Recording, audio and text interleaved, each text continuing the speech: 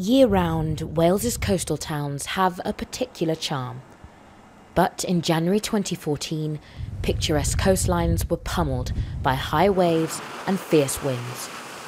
Across North and West Wales, homes and businesses were flooded. In Aberaeron, the quay transformed into a lagoon.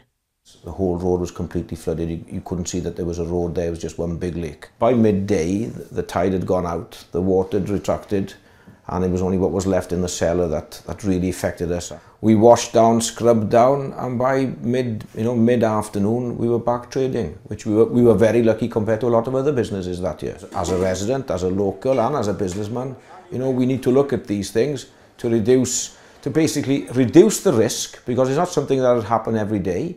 One suggestion is for a breakwater to be built. The structure would extend into the sea to protect the harbour. Campaigner Nick Sawyer lives within 50 yards of the harbour and says it would have prevented floods. I think for the safety of the community and the safety of people in Aberaeron, businesses, homes, it's a wonderful place. It's called the Jewel of Cardigan Bay. We all love the town. Why let it sink? For the sake of a few million, for a simple breakwater, simple science to address a natural problem.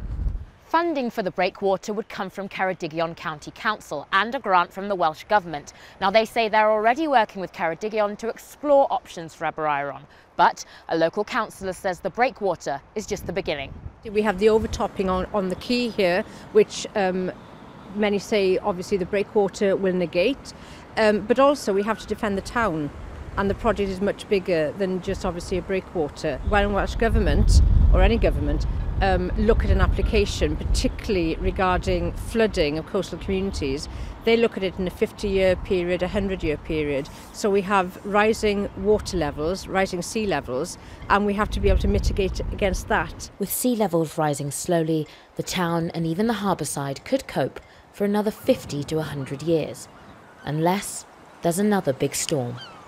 Amina Jan, ITV News.